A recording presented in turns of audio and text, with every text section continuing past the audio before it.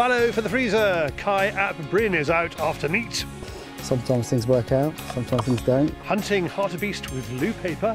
The Northern Cape Professional Hunting School shows how to track big game. You know how to stop it. Yeah.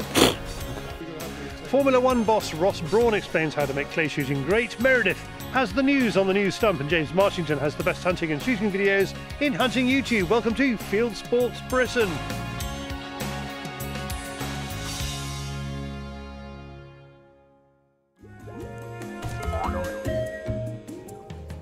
Some mornings are made for stalking. Absolutely beautiful. Sometimes that's what it's all about. We are pre-fallow rut, and it's Cai's first opportunity to head out onto his permission to fill his depleted freezers with venison. It's been a hectic summer. High demand for venison means he needs to head out for some wild shopping. So this was plan A, and now we're going to go back to plan B. Never see? We might even have an F or a J, I don't know. So. This morning we are struggling with an untypical wind direction. I think because they've cut across there, if any other deer were behind that hill, the other deer would have followed. So we're just going to go straight back to the truck, go to the other side of the farm and try and work on those other ones that we saw this first thing this morning. So I think that's the best bet. There are plenty of deer, including the high-vis jacket-wearing white ones. Plan B works and Cai spots a single buck. Helpfully, there is convenient cover between us and it. It's more than 200 yards away. It's on the edge of a wood, and Cai knows there's dirt behind it. I'm going to try and take him over this hedge. But the wind is blowing right at him, so I'm going to try and make it quick.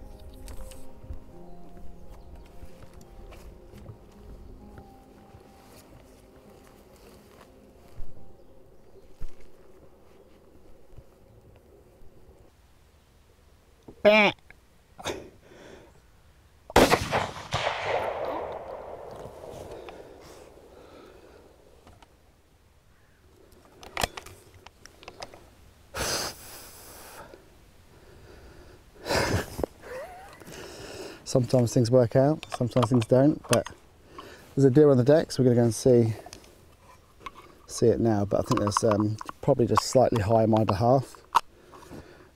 He's dropped, so we'll go and have a look now.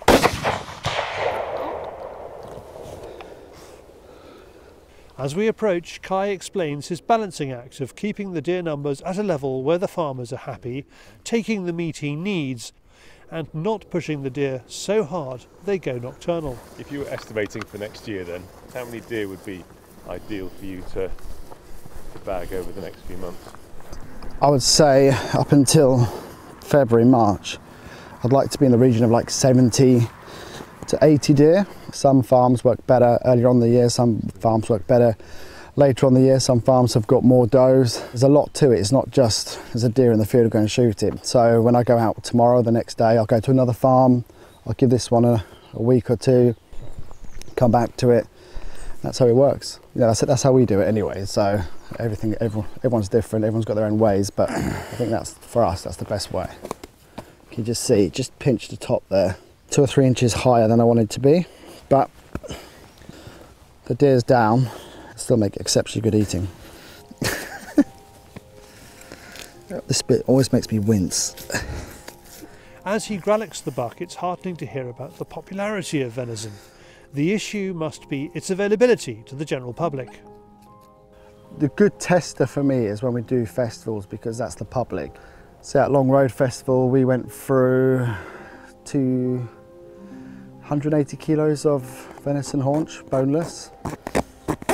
It's a good news story for game, for venison, especially at such a public event. That's not like a game fair or anything like that. As this is all about the meat, Cai talks through the cuts he will take from this fallow buck.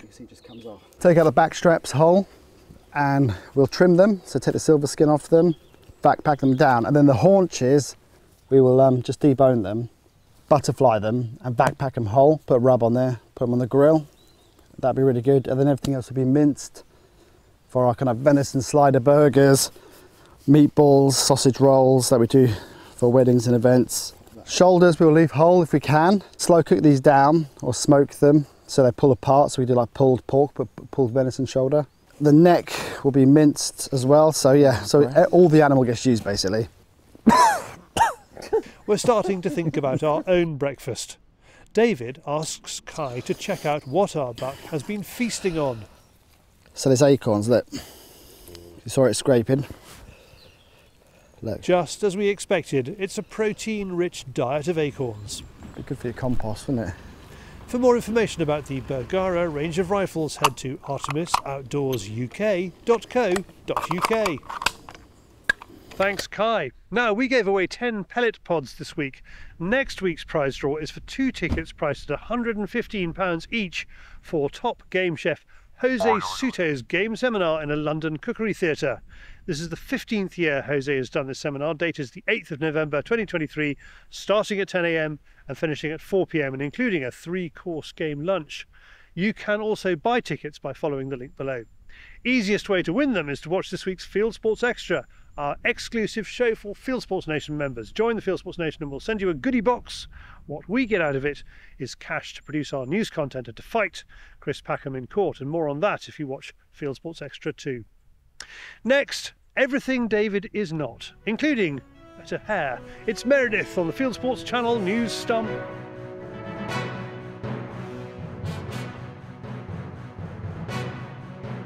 You are watching Fieldsports Channel News.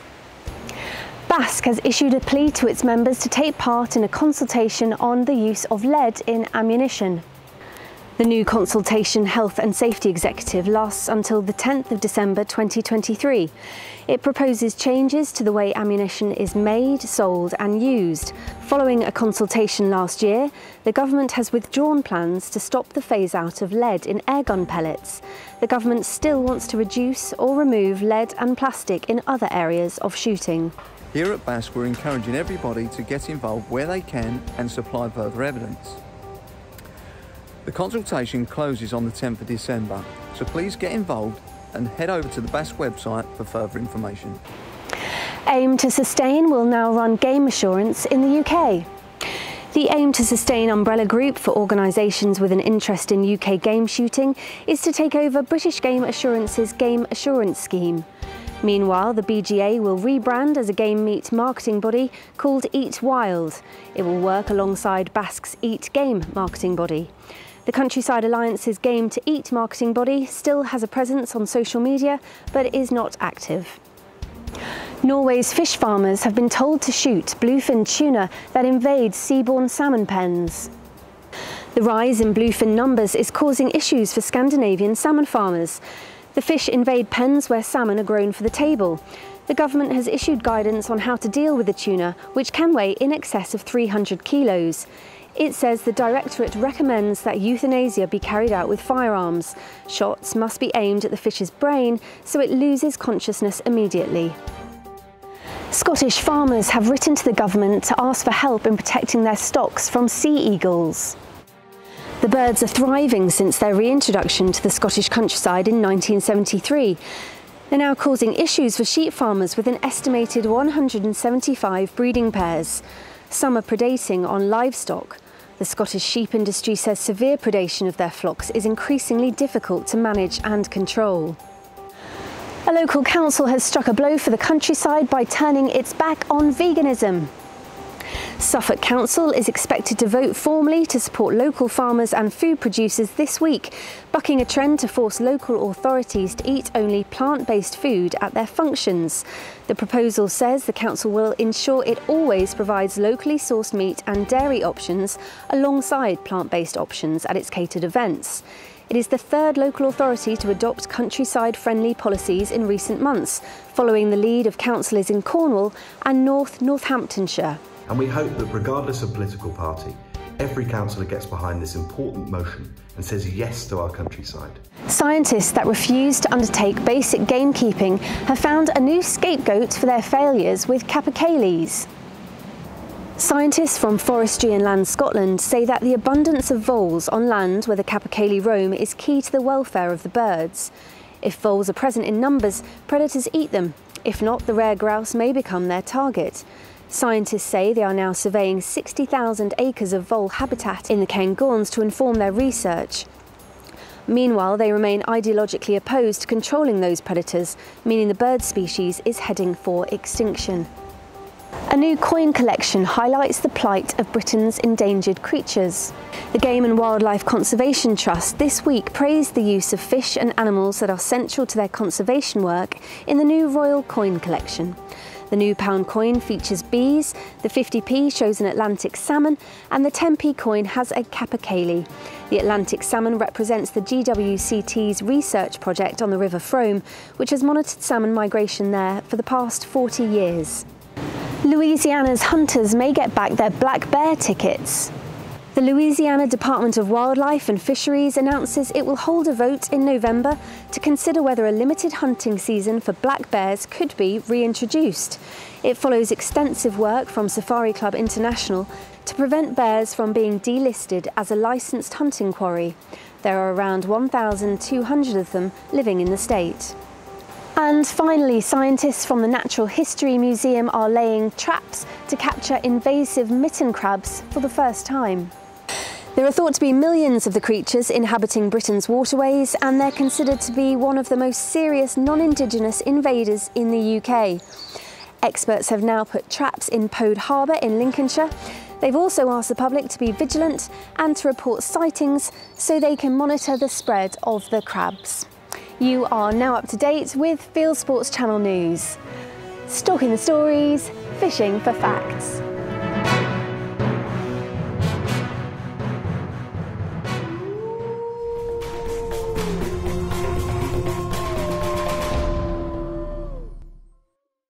Thank you, Meredyth, who asks if you could click like or subscribe below this film.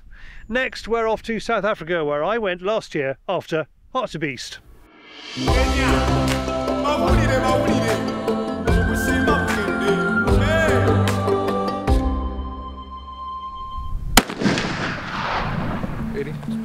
First, you put a bullet into a target to show that you can. Then the students from the Northern Cape Professional Hunting School use the skills they have learned to give you the hunt of a lifetime. Today we are after plains game on the school's ranch in the Northern Cape of South Africa. There we go, that's a good size. Yeah, Okay, that'll work thank you. good. Alright, cool. I've been here for 5 months, I think, 4 to 5 months. How long have you got to go? It's a 7-month course, so 3 months more to go. This piece of land is 6,000 hectares. There's a big mountain that's 2,000 hectares big, and the area we'll be hunting is about 1,000 hectares big, in our area right now. We're going to be stalking anything big, any trophy animals, springbok, blesbok, red hartebeest, nice warthog we'll be finding. We've got a nice spot here. We're going to be going into the wind, into them, and I believe we're going to find something here in the field. So I believe we'll be successful today. Now you're good on wildlife. You also have to manage a hunter's expectations, don't you? Yes, sir. So at this stage of the day, are you honest or dishonest? I'm always honest. I gotta. The weather is looking good. I'm not lying about that. The animals are everywhere. I believe we're going to be successful. Dwan and his friends are out in teams with clients, me and Ollie Williams, and they already know that I am in a good area. It's been raining a little and the outlook is unsettled. Animals are on the move wherever we look, pushed either by us or by the change in the weather. One group is sitting still, and that's the one the guides decide to go for. There's a dry riverbed just behind this mountain that we're going to walk on until we're in range, and then see if we can take a shot. Dry riverbeds make the easiest cover. When we get into position, the wary hartebeests seem to know we are coming. We pause and regroup. We just switched hunters, and now we're going to go stalk some wildebeest right now, some blue wildebeest. They're going to be out over here. This is where they normally stay, so we're going to go stalk them right now. We bump animal after animal and don't get close to the wildebeest. It doesn't help having a lanky Englishman in the group. At last, we come across animals near the water's edge. They're on the side of the massive Vanderkloof Dam. Reese finds another dry riverbed. We're just waiting for him to stand up and take a shot. The animal stands.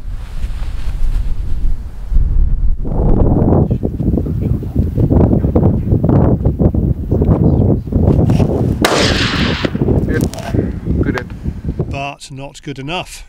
Don't try to shoot an African animal that's facing you is the lesson. The animal is no longer with the main group, which is running for the far range of hills. It will need tracking. First step is to establish the blood trail.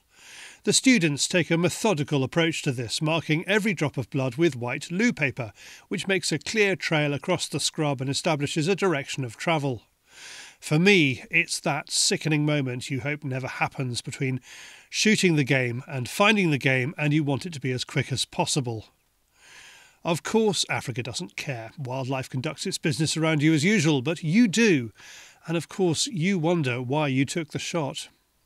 Second step is to call in the professionals, head of the Northern Cape Professional Hunting School, Meinhard Heerholt, and his dachshunds.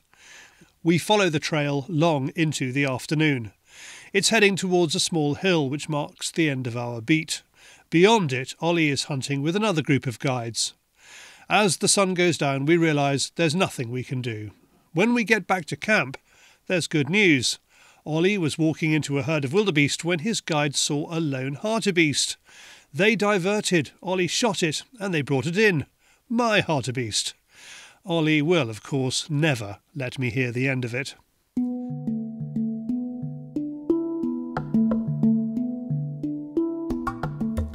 For our next outing on hartebeest, the sun is out, and Meinhard asks the students to organise something different. So this is a game movement day, or even you might call it a driven game day. We're heading up a little goyle, we call it in Devon, a little valley here, and we're going to sit about halfway up this 500-foot scarp that's in front of us, and some of the students from the school are up on top, and they are bringing the top slowly down towards us. From under a tree we are out of sight and wait for the game to head our way. Are you happy for me to shoot it while it's walking? Yeah, I'll probably stop it for you. Probably Uncle Maynard, the school's manager, put us up here. This is a really great position. The other students is going to push us some antelope right beside the mountain. It's going to come or up for the beast or waterbuck.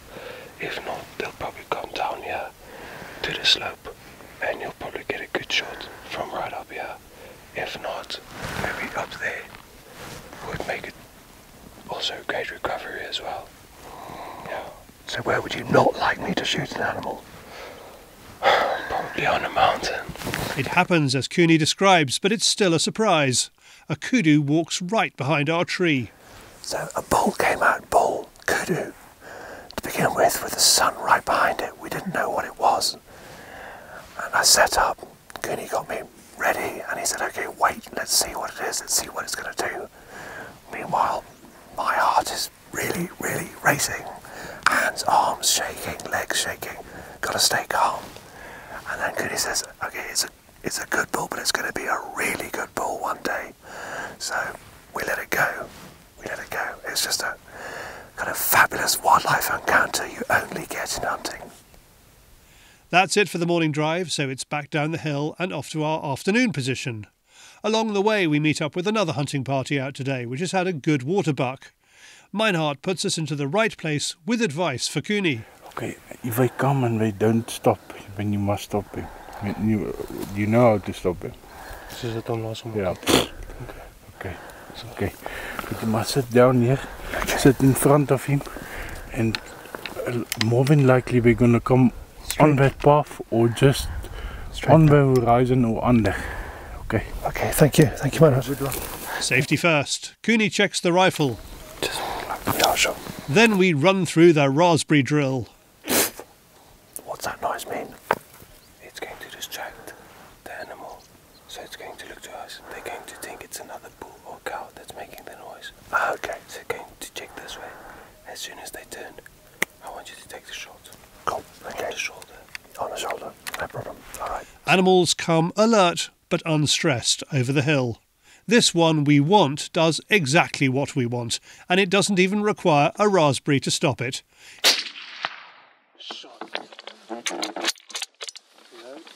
It drops where I shoot it. After the drive is over, Cooney and I go up the hill to find it.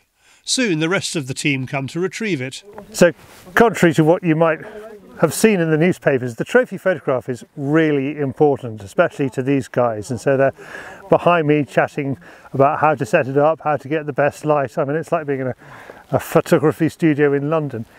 But for me, the really important part, and I think for the estate management, the really important part, is this is an old bull. He's past breeding. He's way past his best. He's an absolutely lovely animal to take out of the herd, and I am just so happy. It's a really, I'm very pleased. You can go to the Northern Cape Professional Hunting School as a student. You can also go, like me, as a client with the students guiding you. It is a wonderful setup. You will enjoy it. Link in the description below. Thanks all from the Northern Cape Professional Hunting School who worked on that, especially Caleb and Fioren for filming most of it. And if you fancy spending several months in the bush learning to wrangle big game, there's a link to the school below. Next, from big game in Africa to clay shooting. Did you know that clay shooting was one of the biggest spectator sports of the late 19th century? Our podcast this week is a chat in the Cartagena Game Fair Theatre in July with Ross Brawn, managing director of one of today's biggest spectator sports, Formula One, and a keen shooter. We talk about how to re-establish clay shooting to international greatness. Petrol heads, we got gun nuts, that wouldn't really work with it. Well, I think you've got to look at, first of all, you've got to have the integrity of the competition. You must never compromise that.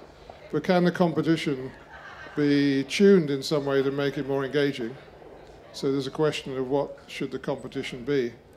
And then how can you show different perspectives on that fans can engage with?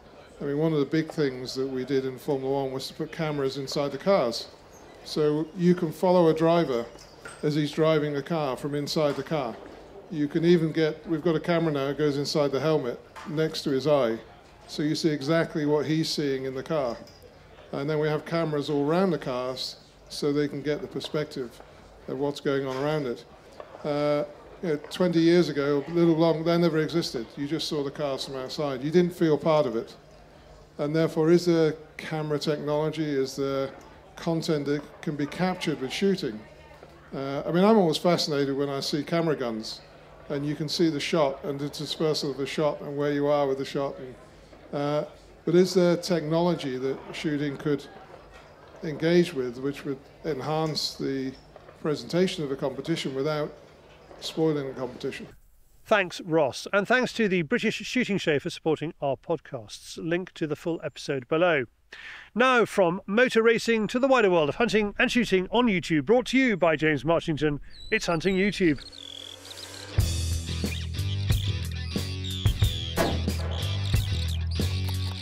This is Hunting YouTube, which aims to show the best hunting and shooting videos that YouTube has to offer. First this week, here's the heartwarming story of a father and son. American airgunner Ross's dad took him hunting as a boy. 33 years later, he returns the favour, taking his father out after a big buck with a large caliber airgun. Here's another deer hunting tale from the States. Patrick Hoover shoots a buck with bow and arrow, but it's a race to recover it before the bears get there. He shoots one bear, but by the time he reaches the deer, there's nothing left. Back to the UK, and the cigar-smoking hunter is stalking red stags in the rut on the Isle of Arran. It's wet, cold and windy, and his scope camera packs up, but he gets a beast in the end. Further south, in less demanding conditions, Rob Speed is walking up partridges with a lovely 100-year-old English side-by-side. Once he's got used to how the gun shoots, he achieves the special right and left, but sadly forgets to press the record button for that one. More partridge shooting. This one, from the Strictly Shooting channel, is a special Young Shots Day in glorious North Wales countryside, hosted by Ellis Sporting. Here's a film of a driven game day from the side we don't often see on YouTube. This one follows the beaters, who seem to be having at least as much fun as the guns. Meanwhile, Stuart from Vermin Control Scotland is dealing with a big infestation of feral pigeons on a farm. He's using an air rifle and night vision scope in the dark for fast, efficient shooting and ends up with a bag close to 100. Finally, here's someone you might recognise, going by the pseudonym of Tucker243. He's having a great day on the pigeons, a total of 239 decoyed over barley and shot with a Benelli semi-auto. That's it for this week. We've put all these films into a playlist for you. Click on the I symbol top right or check this film's description. If you have a YouTube film you'd like us to pop into the weekly top 8, email Charlie the link, charlie@fieldsportschannel.tv. Well, that's it for this week. If you haven't done so, please whiz over to our website fieldsportschannel.tv. You can click to like us there on Facebook and on Instagram. You can follow us on Twitter, subscribe to us on YouTube, pop your email address into our register page and we'll contact you about this show. Fieldsports Britain is at 7 PM UK time every Wednesday, and this has been Fieldsports Britain. Good hunting, good shooting, good fishing, and goodbye.